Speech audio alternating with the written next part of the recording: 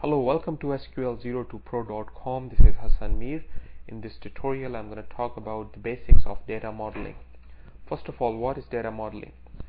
Data modeling is the process of exploring what kind of data needs to be stored and then finally creating the data structures accordingly. Okay, so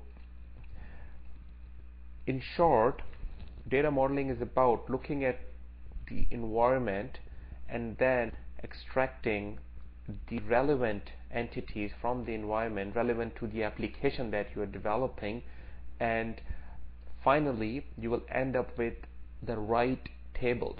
Okay, so after studying the basics of writing select statements and some other SQL statements, I think it's time that you should learn what data modeling is, because the problem is most people finally get to learn how to write SQL statement, but they don't know why the table is created and why the structure of the table is created in a specific way. You have to go through a process called data modeling before you finally create a table. You just can't create tables and create columns in that table according to what you're feeling. There is a process that you go through, and you finally create columns based on the outcome of that process. Okay, so the bottom line is that I'm going to show you the right way of going through the process of exploring the environment and then extracting the right entities from the environment before you finally create the tables. Okay, so the bottom line is that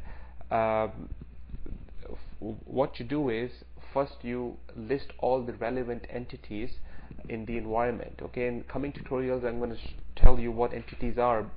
In short, entities are things of importance in the environment. Not all things are of importance are relevant, because what you need to take a look at, what kind of application you are developing or what kind of software you're writing, right? You're creating a back-end structure for some kind of application.